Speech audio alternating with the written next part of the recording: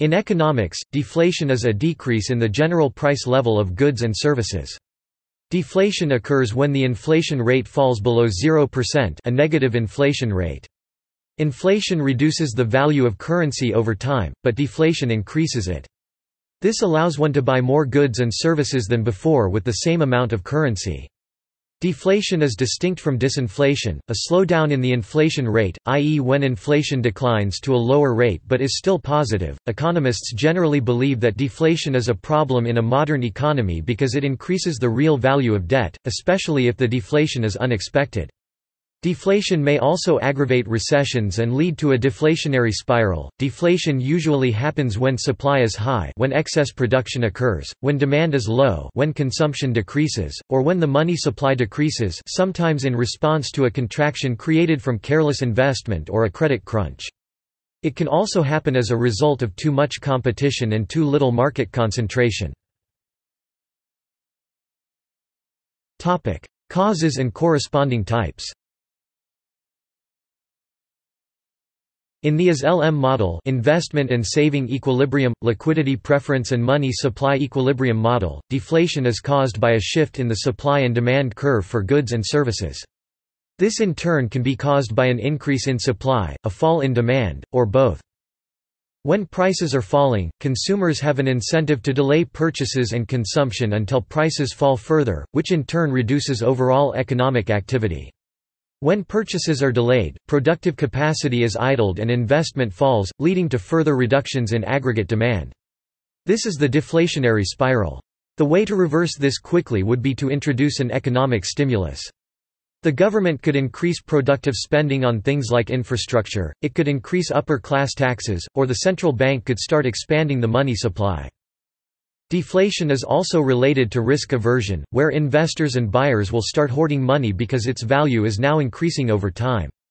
This can produce a liquidity trap, or it may lead to shortages that entice investments yielding more jobs and commodity production. A central bank cannot, normally, charge negative interest for money, and even charging zero interest often produces less stimulative effect than slightly higher rates of interest. In a closed economy, this is because charging zero interest also means having zero return on government securities, or even negative return on short maturities. In an open economy it creates a carry trade, and devalues the currency. A devalued currency produces higher prices for imports without necessarily stimulating exports to a like degree. Deflation is the natural condition of economies when the supply of money is fixed, or does not grow as quickly as population and the economy. When this happens, the available amount of hard currency per person falls, in effect making money more scarce, and consequently, the purchasing power of each unit of currency increases.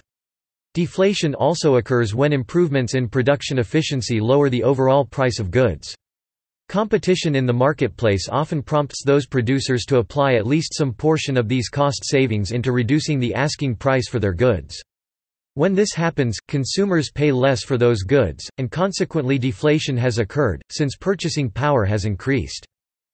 Rising productivity and reduced transportation cost created structural deflation during the accelerated productivity era from 1870 to 1900, but there was mild inflation for about a decade before the establishment of the Federal Reserve in 1913. There was inflation during World War I, but deflation returned again after the war and during the 1930s depression. Most nations abandoned the gold standard in the 1930s so that there is less reason to expect deflation, aside from the collapse of speculative asset classes, under a fiat monetary system with low productivity growth. In mainstream economics, deflation may be caused by a combination of the supply and demand for goods and the supply and demand for money, specifically the supply of money going down and the supply of goods going up.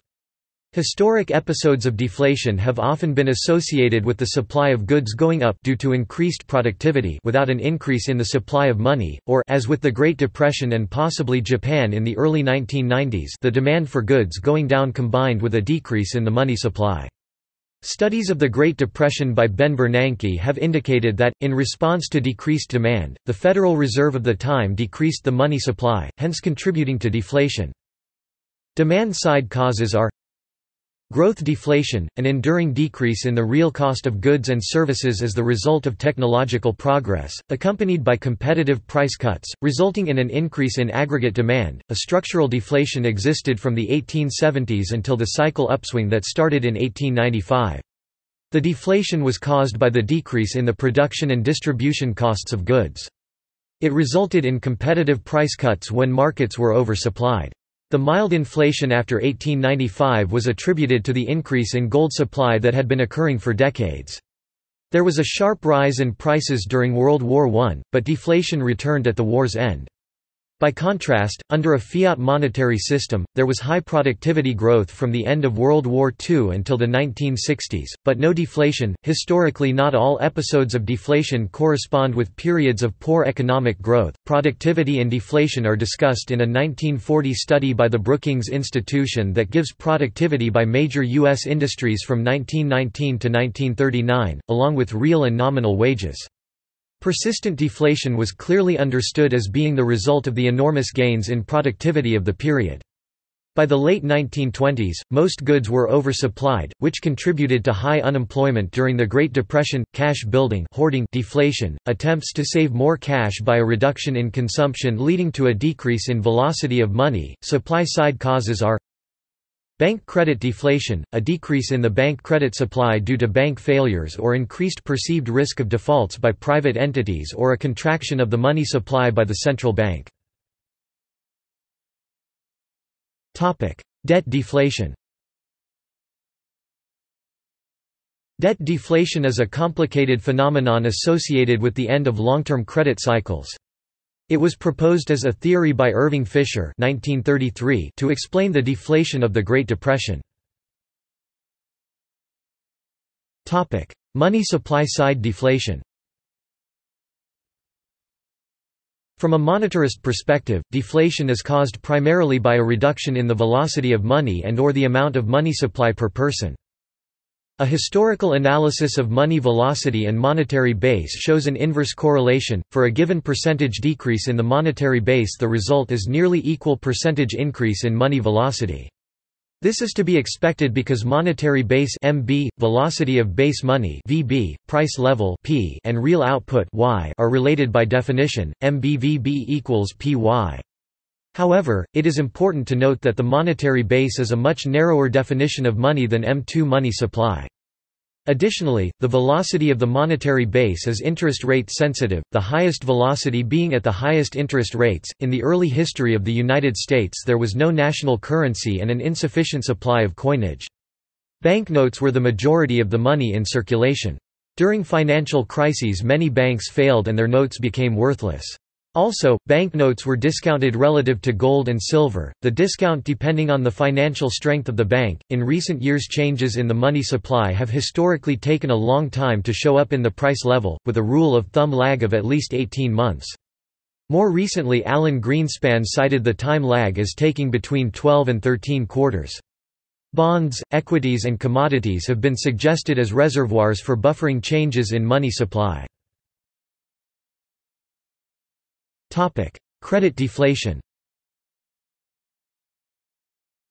In modern credit-based economies, deflation may be caused by the central bank initiating higher interest rates, i.e., to control inflation, thereby possibly popping an asset bubble.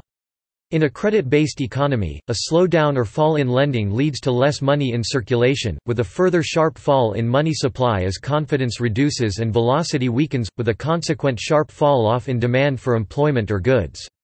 The fall in demand causes a fall in prices as a supply glut develops. This becomes a deflationary spiral when prices fall below the costs of financing production, or repaying debt levels incurred at the prior price level. Businesses, unable to make enough profit no matter how low they set prices, are then liquidated. Banks get assets which have fallen dramatically in value since their mortgage loan was made, and if they sell those assets, they further glut supply, which only exacerbates the situation.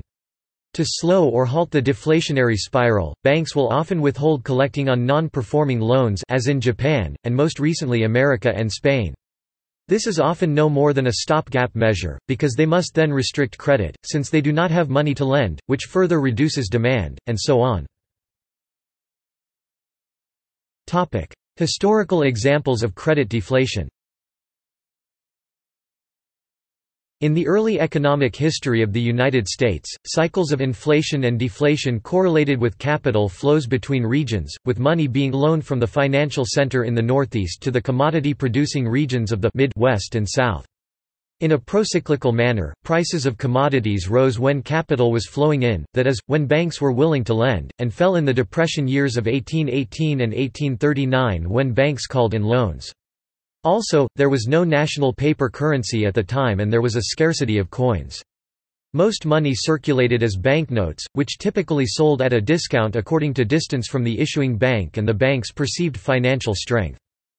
When banks failed, their notes were redeemed for bank reserves, which often did not result in payment at par value, and sometimes the notes became worthless. Notes of weak surviving banks traded at steep discounts. During the Great Depression, people who owed money to a bank whose deposits had been frozen would sometimes buy bank books, deposits of other people at the bank, at a discount and use them to pay off their debt at par value. Deflation occurred periodically in the U.S. during the 19th century. The most important exception was during the Civil War. This deflation was at times caused by technological progress that created significant economic growth, but at other times it was triggered by financial crises, notably the Panic of 1837 which caused deflation through 1844, and the Panic of 1873 which triggered the Long Depression that lasted until 1879. These deflationary periods preceded the establishment of the U.S. Federal Reserve System and its active management of monetary matters. Episodes of deflation have been rare and brief since the Federal Reserve was created, a notable exception being the Great Depression, while U.S. economic progress has been unprecedented.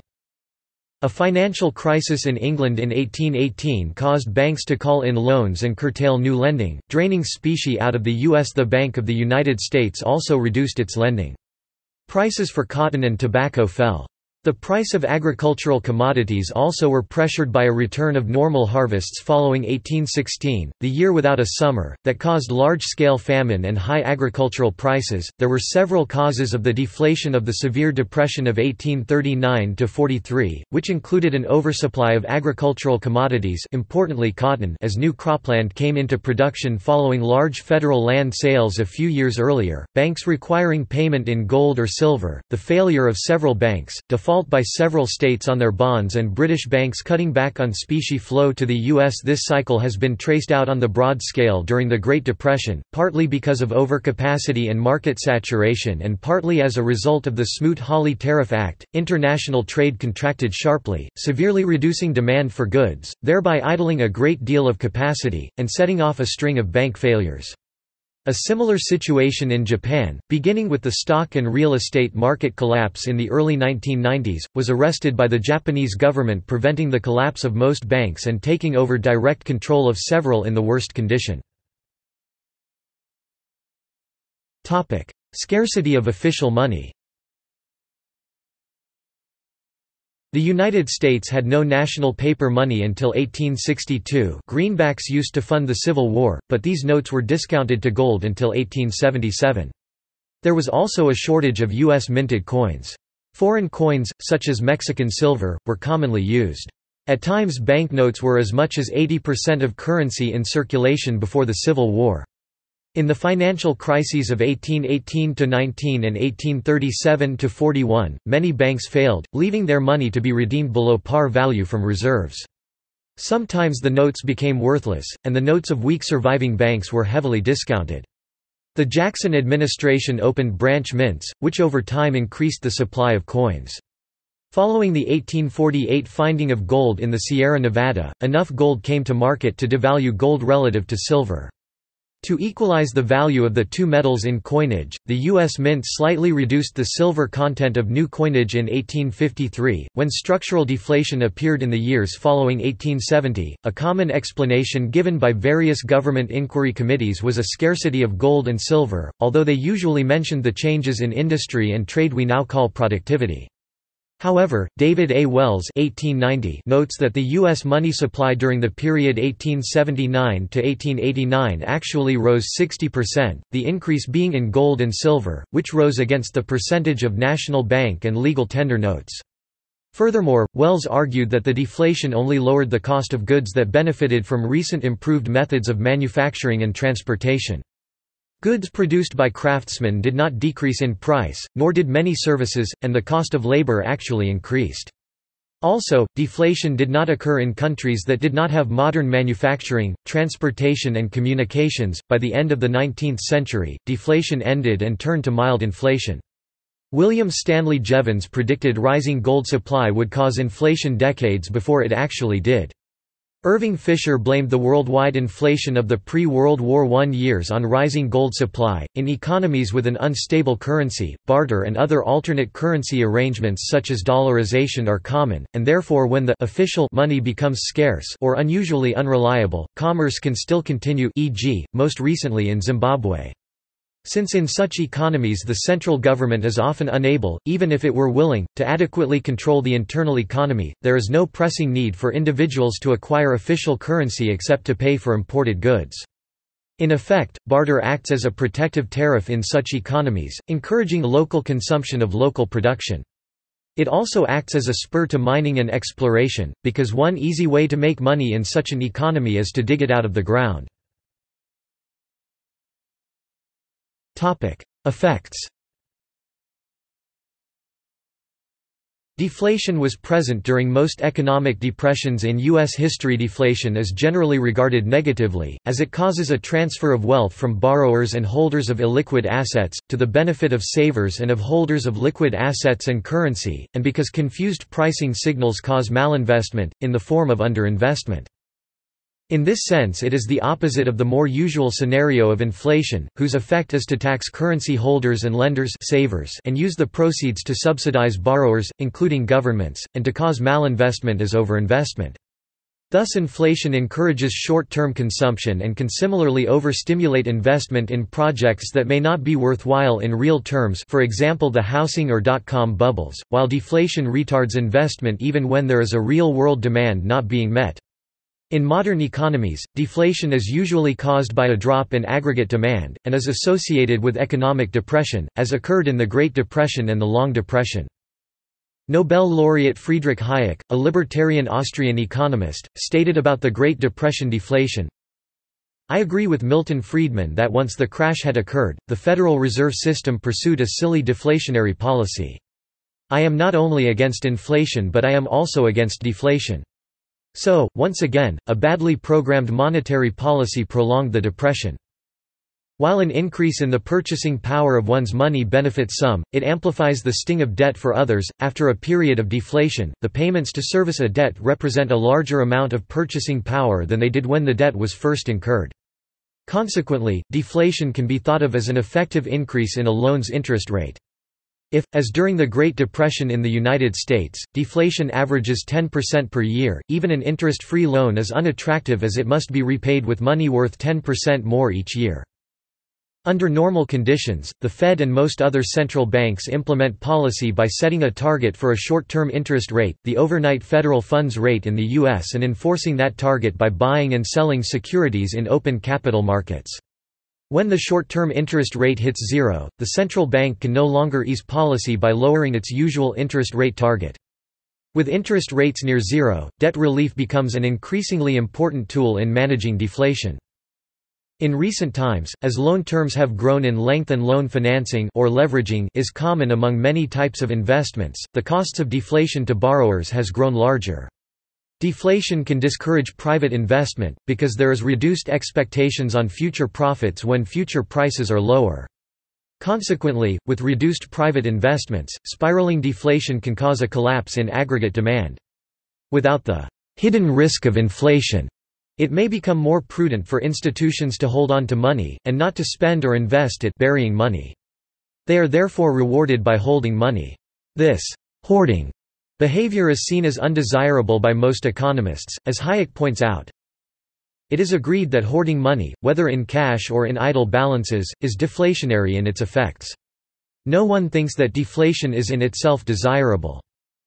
Some believe that, in the absence of large amounts of debt, deflation would be a welcome effect because the lowering of prices increases purchasing power. Since deflationary periods disfavor debtors, including most farmers, they are often periods of rising populist backlash.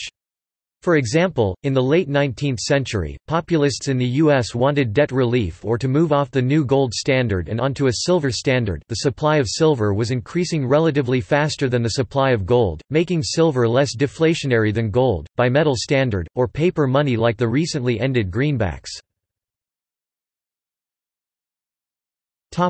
Deflationary spiral. A deflationary spiral is a situation where decreases in price lead to lower production, which in turn leads to lower wages and demand, which leads to further decreases in price.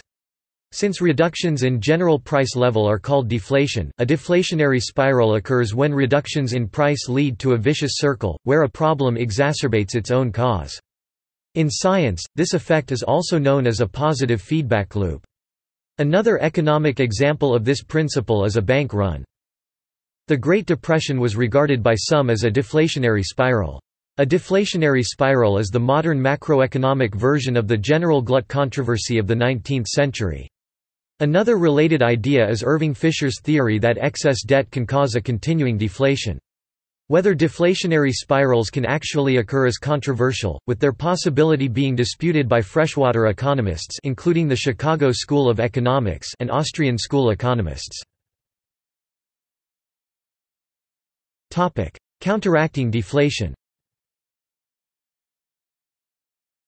During severe deflation, targeting an interest rate, the usual method of determining how much currency to create, may be ineffective, because even lowering the short-term interest rate to zero may result in a real interest rate which is too high to attract credit-worthy borrowers. In the 21st century, negative interest rate has been tried, but it can't be too negative, since people might withdraw cash from bank accounts if they have negative interest rate. Thus the central bank must directly set a target for the quantity of money, called quantitative easing, and may use extraordinary methods to increase the supply of money, e.g. purchasing financial assets of a type not usually used by the central bank as reserves, such as mortgage-backed securities.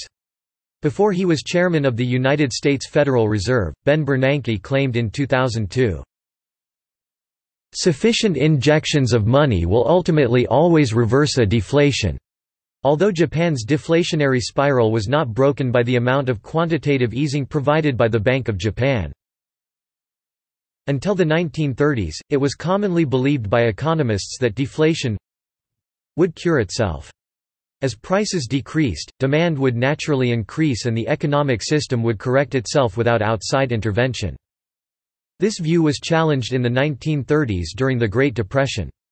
Keynesian economists argued that the economic system was not self-correcting with respect to deflation and that governments and central banks had to take active measures to boost demand through tax cuts or increases in government spending. Reserve requirements from the central bank were high compared to recent times. So were it not for redemption of currency for gold in accordance with the gold standard, the central bank could have effectively increased money supply by simply reducing the reserve requirements and through open market operations, e.g., buying treasury bonds for cash to offset the reduction of money supply in the private sectors due to the collapse of credit as a form of money. With the rise of monetarist ideas, the focus in fighting deflation was put on expanding demand by lowering interest rates, i.e., reducing the cost of money. This view has received a setback in light of the failure of accommodative policies in both Japan and the US to spur demand after stock market shocks in the early 1990s and in 2000–02, respectively. Austrian economists worry about the inflationary impact of monetary policies on asset prices. Sustained low real rates can cause higher asset prices and excessive debt accumulation. Therefore, lowering rates may prove to be only a temporary palliative, aggravating an eventual debt deflation crisis. With interest rates near zero, debt relief becomes an increasingly important tool in managing deflation. Special borrowing arrangements. When the central bank has lowered nominal interest rates to zero, it can no longer further stimulate demand by lowering interest rates. This is the famous liquidity trap. When deflation takes hold, it requires special arrangements to lend money at a zero nominal rate of interest, which could still be a very high real rate of interest, due to the negative inflation rate, in order to artificially increase the money supply. Capital. Although the values of capital assets are often casually said to deflate when they decline, this usage is not consistent with the usual definition of deflation. A more accurate description for a decrease in the value of a capital asset is economic depreciation. Another term, the accounting conventions of depreciation, are standards to determine a decrease in values of capital assets when market values are not readily available or practical. Historical examples. Hong Kong. Following the Asian financial crisis in late 1997, Hong Kong experienced a long period of deflation which did not end until the fourth quarter of 2004. Many East Asian currencies devalued following the crisis. The Hong Kong dollar, however, was pegged to the US dollar, leading to an adjustment instead by a deflation of consumer prices. The situation was worsened by the increasingly cheap exports from mainland China, and weak consumer confidence in Hong Kong. This deflation was accompanied by an economic slump that was more severe and prolonged than those of the surrounding countries that devalued their currencies in the wake of the Asian financial crisis. Ireland. In February 2009, Ireland's Central Statistics Office announced that during January 2009, the country experienced deflation, with prices falling by 0.1% from the same time in 2008. This is the first time deflation has hit the Irish economy since 1960. Overall consumer prices decreased by 1.7% in the month. Brian Lenihan, Ireland's Minister for Finance, mentioned deflation in an interview with RTE Radio. According to Arte's account, Minister for Finance Brian Lenihan has said that deflation must be taken into account when budget cuts in child benefit, public sector pay and professional fees are being considered. Mr. Lenihan said month on month there has been a 6.6% decline in the cost of living this year. This interview is notable in that the deflation referred to is not discernibly regarded negatively by the minister in the interview. The minister mentions the deflation as an item of data helpful to the arguments for a cut in certain benefits. The alleged economic harm caused by deflation is not alluded to or mentioned by this member of government. This is a notable example of deflation in the modern era being discussed by a senior financial minister without any mention of how it might be avoided, or whether it should be. Japan. Deflation started in the early 1990s. The Bank of Japan and the government tried to eliminate it by reducing interest rates and quantitative easing, but did not create a sustained increase in broad money and deflation persisted. In July 2006, the zero-rate policy was ended. Systemic reasons for deflation in Japan can be said to include tight monetary conditions. The Bank of Japan kept monetary policy loose only when inflation was below zero, tightening whenever deflation ends. Unfavorable demographics. Japan has an aging population 22.6% over age 65 that is not growing and will soon start a long decline. The Japanese death rate recently exceeded its birth rate. Fallen asset prices. In the case of Japan, asset price deflation was a mean reversion or correction back to the price level that prevailed before the asset bubble. There was a rather large price bubble in stocks and especially real estate in Japan in the 1980s, peaking in late 1989. Insolvent companies, banks lent to companies and individuals that invested in real estate. When real estate values dropped, these loans could not be paid. The banks could try to collect on the collateral land, but this wouldn't pay off the loan. Banks delayed that decision, hoping asset prices would improve. These delays were allowed by national banking regulators. Some banks made even more loans to these companies that are used to service the debt they already had. This continuing process is known as maintaining an unrealized loss, and until the assets are completely revalued and/or sold off and the loss realized, it will continue to be a deflationary force in the economy. Improving bankruptcy law, land transfer law, and tax law have been suggested by The Economist as methods to speed this process and thus end the deflation. Insolvent banks, banks with a larger percentage of their loans which are non-performing, that is to say, they are not receiving payments on them, but have not yet written them off, cannot lend more money, they must increase their cash reserves to cover the bad loans. Fear of insolvent banks. Japanese people are afraid that banks will collapse, so they prefer to buy United States or Japanese treasury bonds instead of saving their money in a bank account. This likewise means the money is not available for lending and therefore economic growth.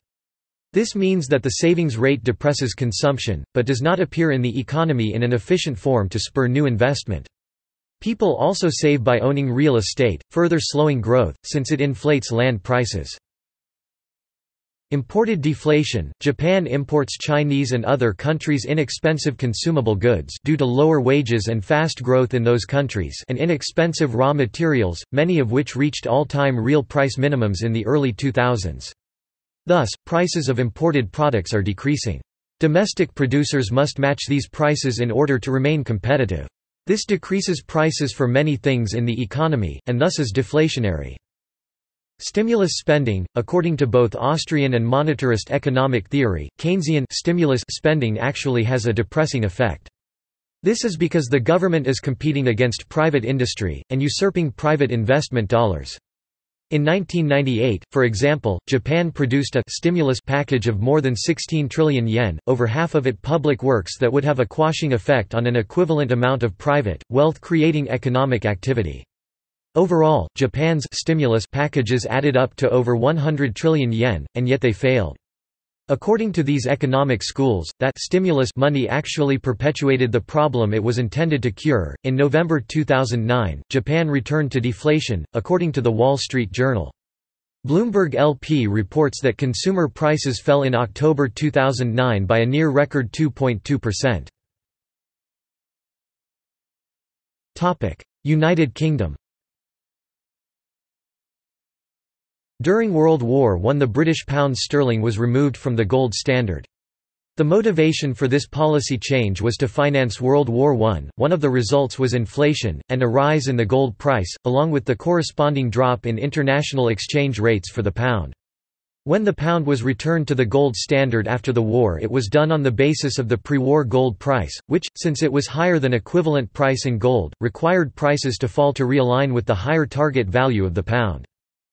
The UK experienced deflation of approximately 10% in 1921, 14% in 1922, and 3 to 5% in the early 1930s. Topic: United States. Topic: Major deflations in the United States. There have been 4 significant periods of deflation in the United States.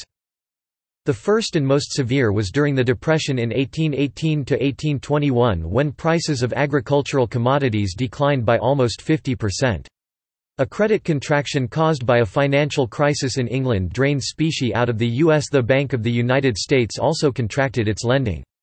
The price of agricultural commodities fell by almost 50% from the high in 1815 to the low in 1821, and did not recover until the late 1830s, although to a significantly lower price level. Most damaging was the price of cotton, the U.S.'s main export. Food crop prices, which had been high because of the famine of 1816 that was caused by the year without a summer, fell after the return of normal harvests in 1818.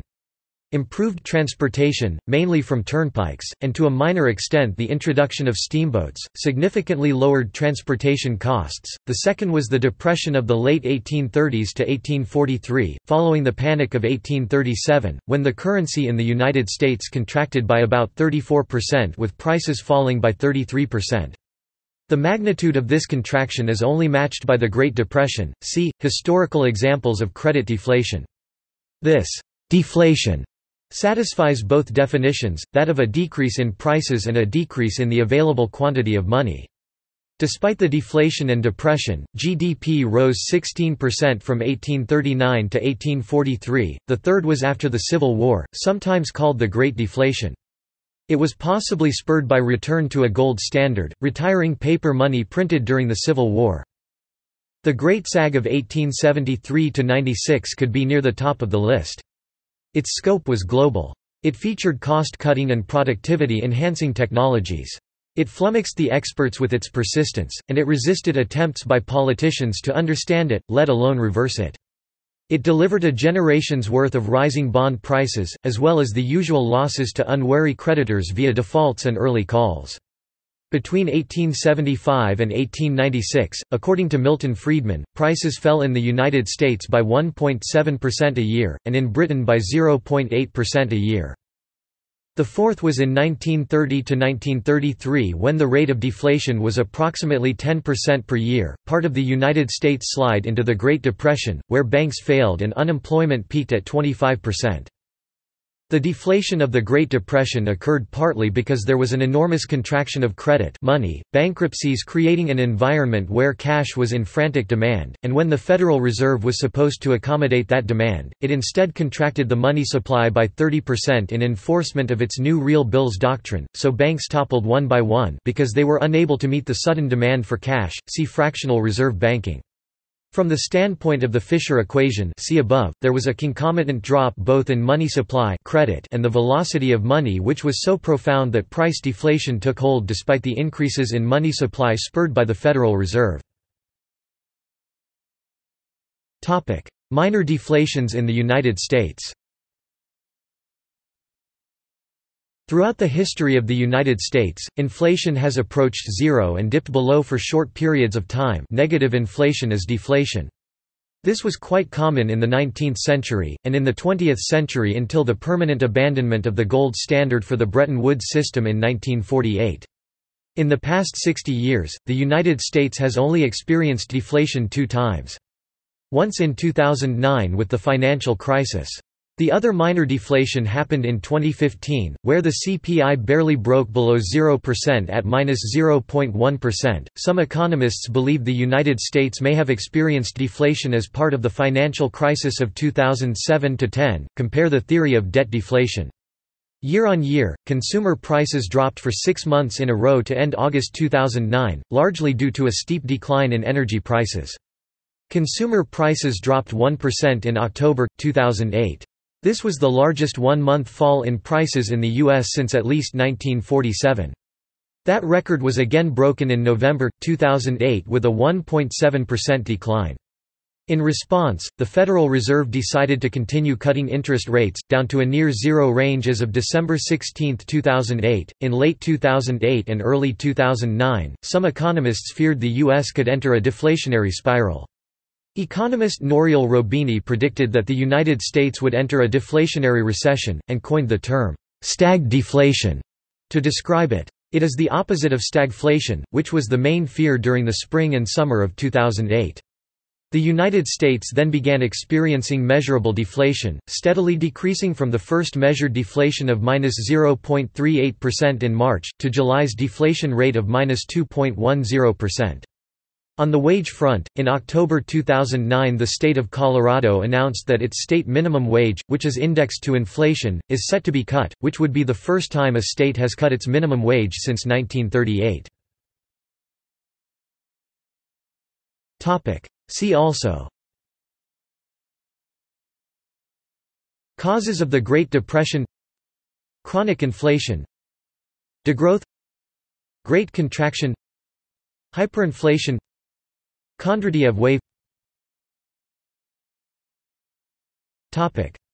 Notes. References. Nicola Acocella, The Deflationary Bias of Exit Strategies in the EMU Countries, in, Review of Economic Conditions in Italy, 2–3, 471–93, 2011.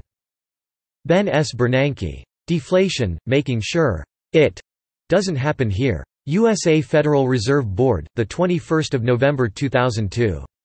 Accessed, 17 October 2008, archived by website at https://www.webcitation.org/5btiju Earl http://www.federalreserve.gov/boarddocs/speeches/2002-1121/default.htm Michael Bordo and Andrew Falardo, Deflation and Monetary Policy in a Historical Perspective, Remembering the Past or Being Condemned to Repeat It? In Economic Policy, October 2005, pp. 799–844.